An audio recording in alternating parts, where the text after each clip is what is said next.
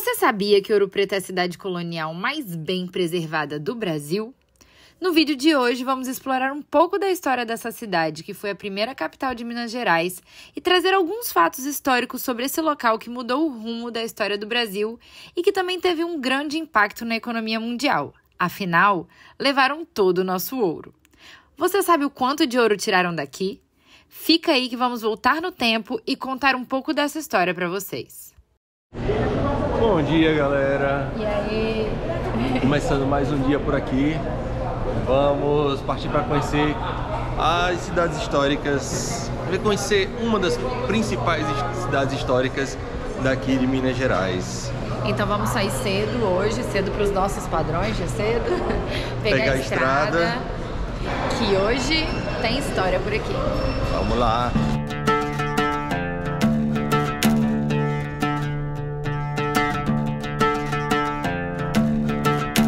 E finalmente chegamos a Ouro Preto, essa cidade histórica que a gente vai mostrar tudo para vocês, contando um pouco da história, curiosidades e detalhes.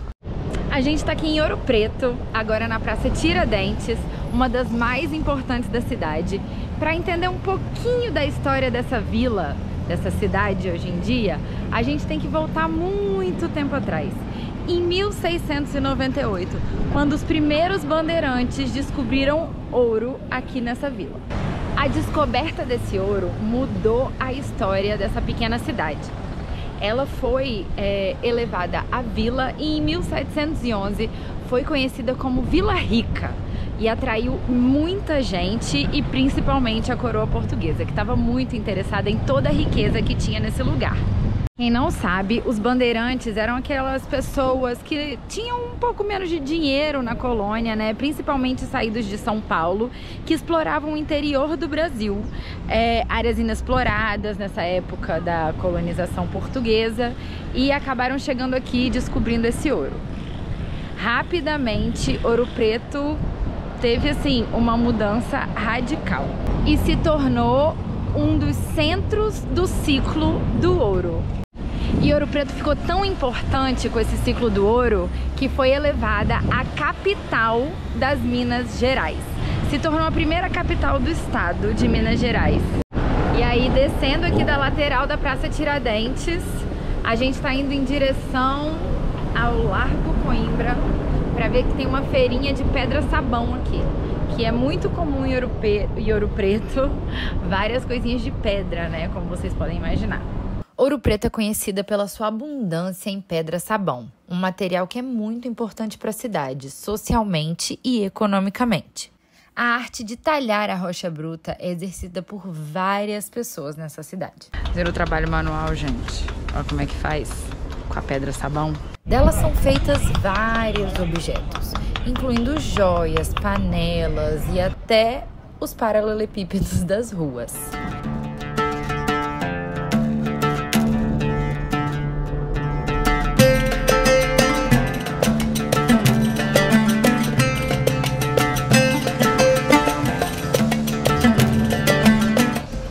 Essa aqui é a casa onde viveu o Gonzaga, um dos inconfidentes mineiros, e aquele também daquele romance Marília de Dirceu. Vocês conhecem?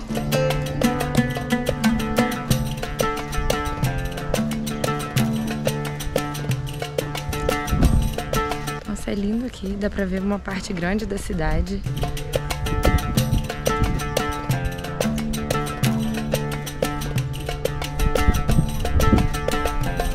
Ouro Preto tem muitas construções, a cidade é praticamente toda antiga e tombada pelo patrimônio histórico. Inclusive, para você fazer uma reforma ou até fazer aqui na sua casa, tem que pedir autorização para fazer uma restauração. Vocês sabiam disso?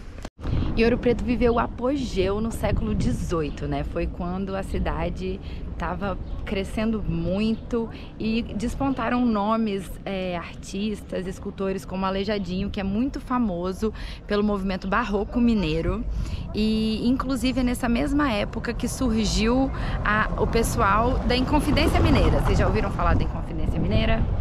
quando pessoas daqui estavam se revoltando contra a coroa portuguesa pelos altos impostos que cobravam sobre a extração do ouro daqui, que é o famoso quinto, né, que era o imposto que a coroa cobrava dos mineradores. Inclusive, oficialmente, Portugal tirou daqui mais ou menos daqui do Brasil, né, daqui das Minas Gerais, 800 quilos de ouro.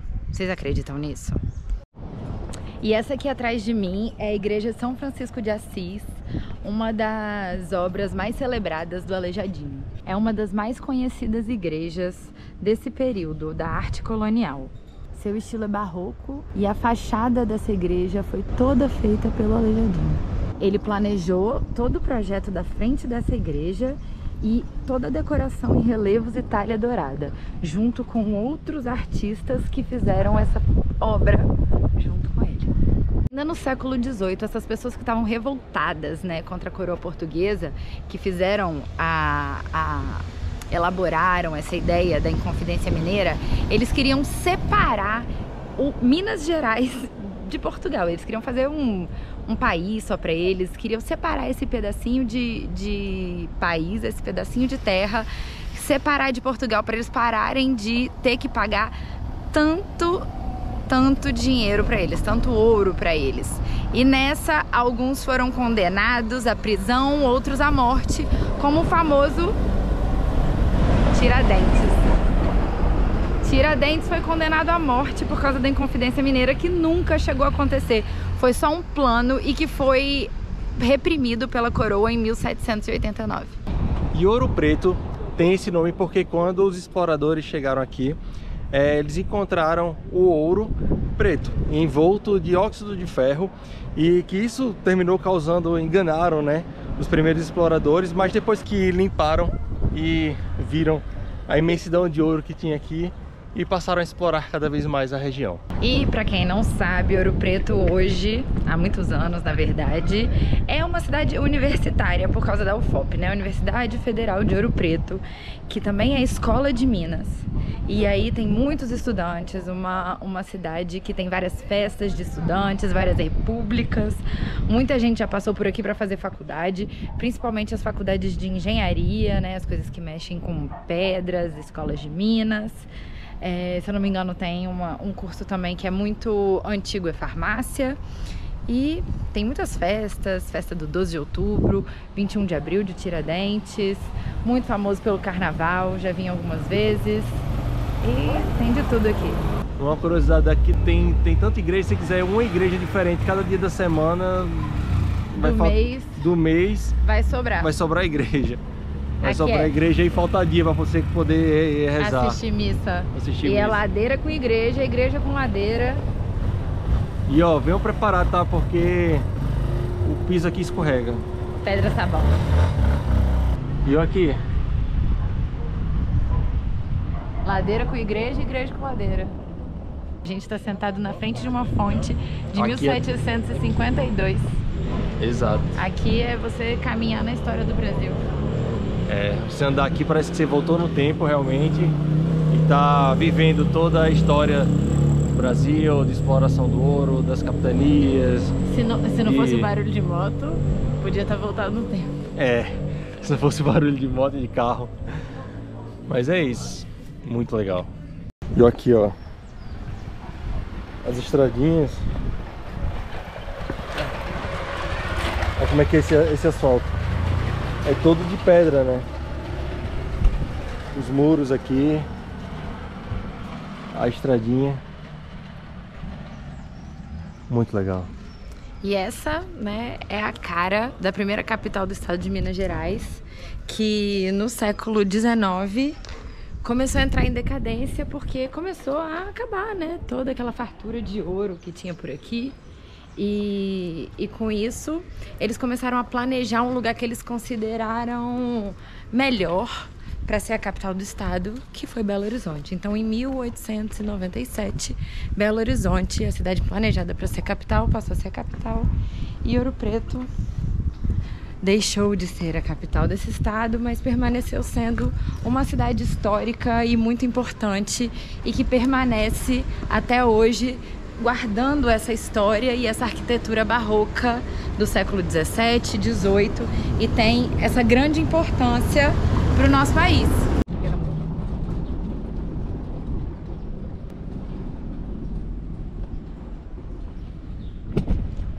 E essa aqui atrás de mim é a Casa Aleijadinho, que hoje é um museu, mas era a casa dos pais dele. E parece que ele não viveu aqui por muito tempo, mas que ele nasceu aqui nessa casa. Inclusive, do outro lado da rua tem a igreja de Nossa Senhora da Conceição, que parece que os restos dele estão enterrados aí, nessa igreja. E uma pergunta, uma curiosidade.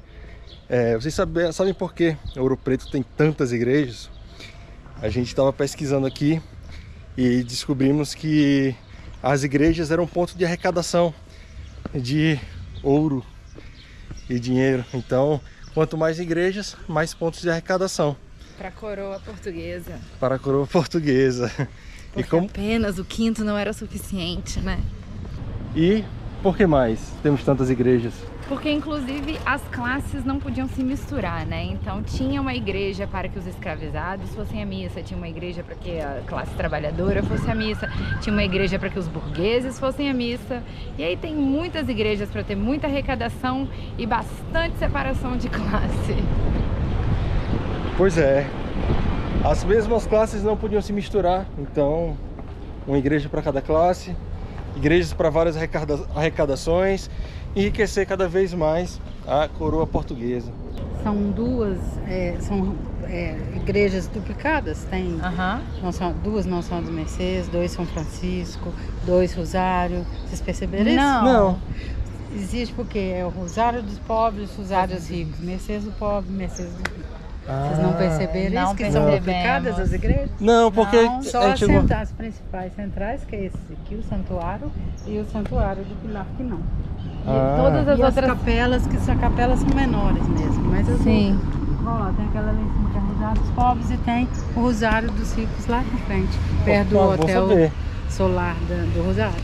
Olha que interessante. Essa aqui que é a Mercês de baixo dos pobres e tem a Mercês que é aquela ali da praça, que é a Mercês dos ricos. Ó. Sempre teve diferença. Sempre. Entrar no meio. Não, muito obrigada. Muito obrigado. Obrigado mesmo. Entrar no meio da conversa, mas eu fiquei ouvindo.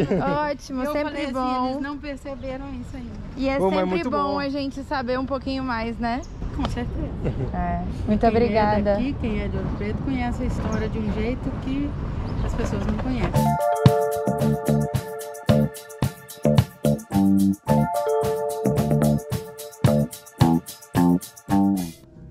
Gente, essa aula aqui, a gente entrou num restaurante e esse espaço aqui tem 230 anos.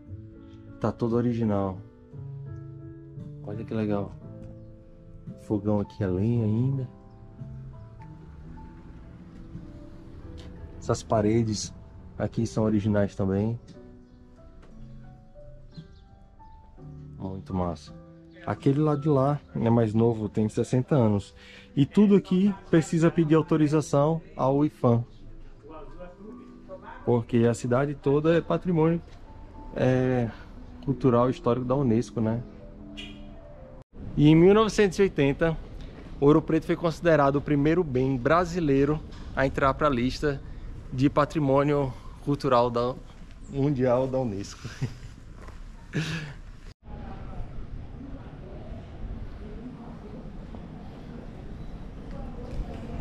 E eu vou dizer que essas ruazinhas aqui me lembrou um pouco Olinda, né, que tem esse estilo um pouco barroco. Também Olinda, se eu não me engano, é patrimônio da Unesco. E tem essa mesma pegada, né, do estilo barroco, dessa arquitetura antiga. E essas ruazinhas assim lembram um pouco. Quem já foi para Olinda e para Ouro Preto, comenta aqui o que é que achou. Aqui atrás de mim, gente, é um teatro. É um teatro municipal, é a Casa da Ópera, é o teatro mais antigo em funcionamento das Américas.